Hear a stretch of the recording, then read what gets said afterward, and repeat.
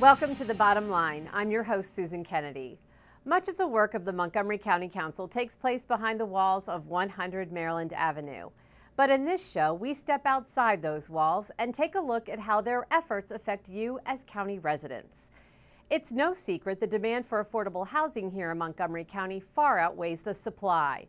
A shift in demographics, as well as the national foreclosure crisis of a few years ago, has led to a big increase in the need for affordable housing. County officials are working to strengthen affordable housing programs here, and one county nonprofit is moving ahead.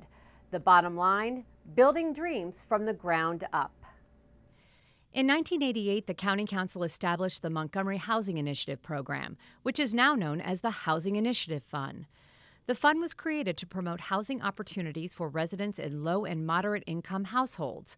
But over the years, the face of those residents has changed.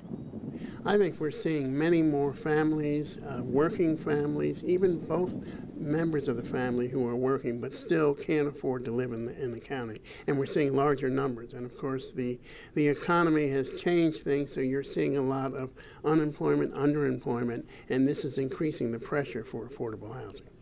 To help bridge that gap, the county works closely with several nonprofits who are in the business of providing affordable housing. One of those is Montgomery Housing Partnership.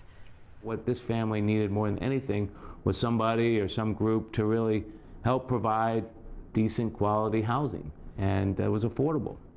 Rob Goldman is the group's director.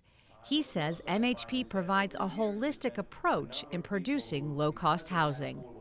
You know, we were a county of, great economy and things were booming, and now in the last few years things have gotten really tough. And so I think it's always been expensive for a lot of families, especially families, people who work here, teachers, firefighters, retail people, construction workers. It's always been a very high cost area. But I think now what we're finding is the other side of it, that's the sort of the supply side is very high, but on the demand side, the people are really suffering. Montgomery Housing Partnership is the largest nonprofit housing organization in the county and to date has developed over 1,400 homes. The latest endeavor is located on Maple Avenue in Tacoma Park. Once a dilapidated eyesore in the community, this building is now where 36 county families call home. We've been focused a fair amount in the Tacoma Park, what's called the Tacoma Park and Long Branch neighborhoods in Montgomery County. Many of the neighbors in the area in Long Branch brought us to Glenville Road because they said that this was a community that had real problems. And so we began buying some of the buildings in that cul-de-sac. We now own about 4 buildings in 17 buildings in the neighborhood.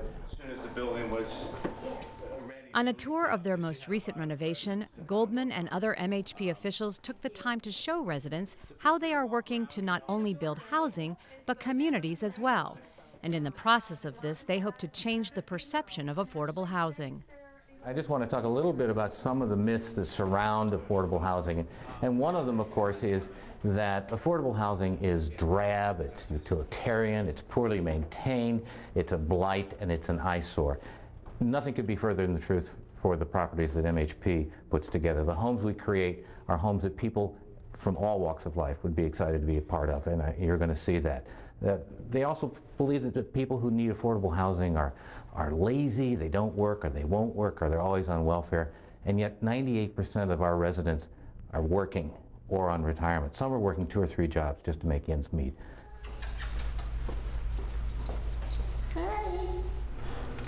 After struggling to find affordable housing for herself and her disabled son, Carolyn Brandt now calls 7610 Maple Avenue home. She says she feels incredibly lucky that a burden has been lifted. This here is heavenly, and it's so peaceful, so quiet. When you go to bed at night, it's just so refreshing to go to bed and sleep in peace and wake up the next morning, you feel so refreshed. This is not just an issue for 1 or 2 people, this is an issue for everybody. Yeah, housing is a big issue. Officials say it's getting harder and harder to provide affordable housing as the economy continues to struggle. Officials say they need to be vigilant in stimulating the market. You can buy units today routinely, particularly in apartment buildings, for far less than you could ever build them. And so to focus on a building strategy rather than acquisition strategy, I think is a very expensive focus. I really would like to see more effort in terms of buying existing buildings and preserving them as affordable. In response to these challenges, many of the groups that provide affordable housing to county residents are adjusting their approach.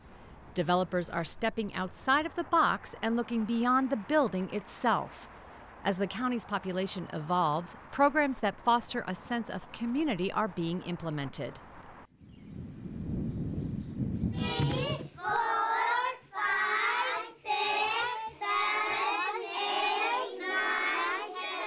A pre-kindergarten class that is offered for folks who live at MHP's Pembroke Square in Wheaton is just one of the ways providers are working to give residents a sense of place.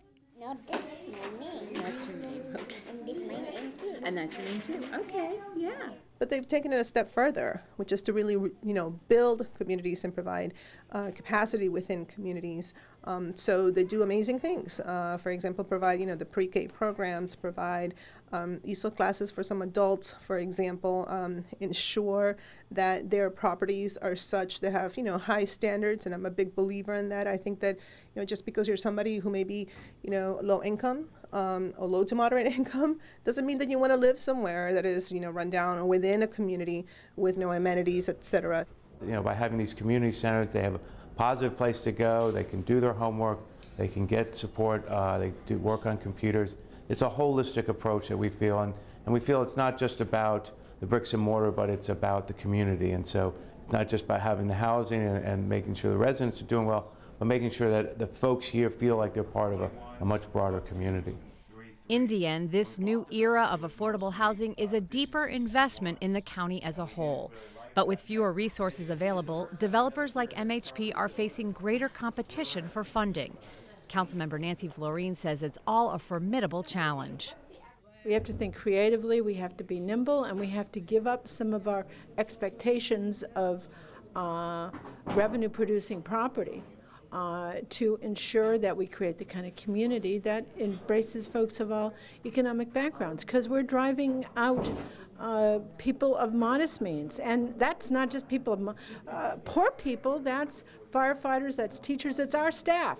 What we're trying to do is see if we can find some private sector partners who have the equity that they're willing to put into affordable housing. They'll still get a return, but they're going to put it into affordable housing instead of some other activities.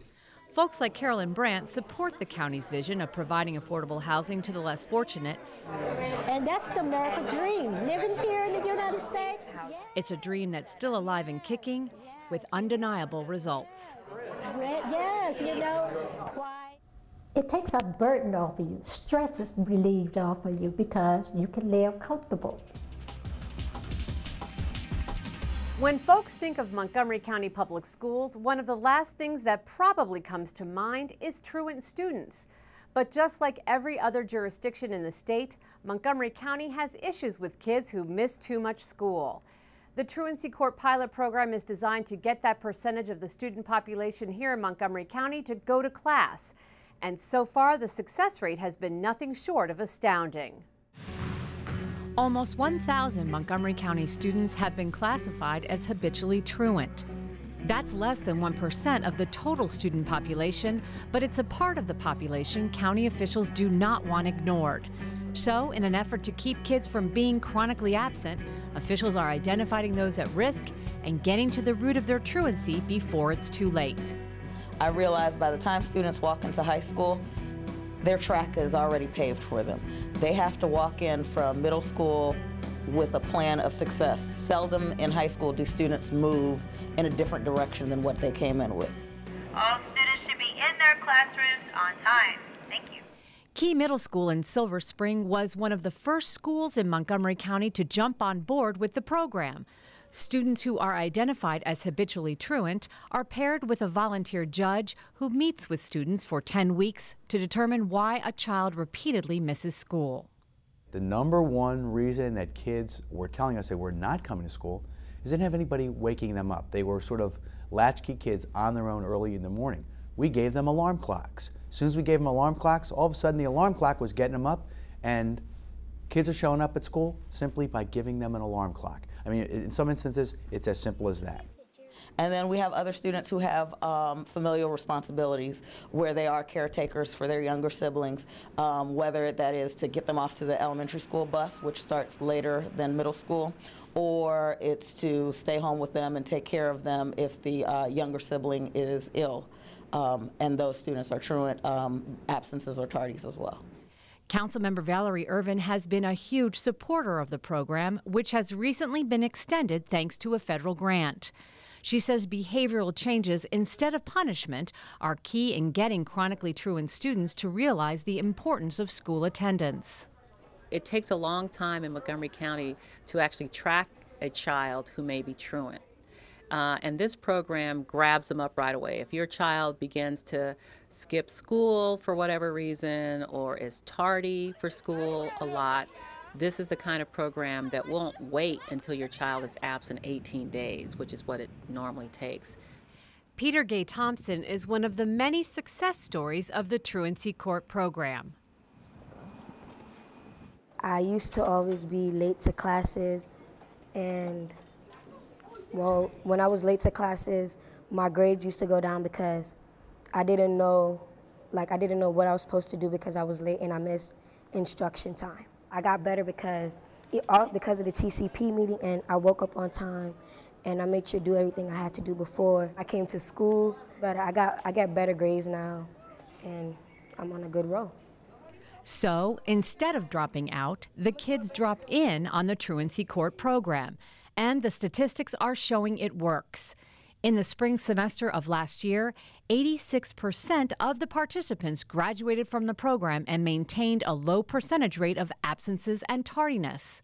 McCarthy says sometimes it's as simple as another person taking notice in that student that can make all the difference in his or her attitude towards school.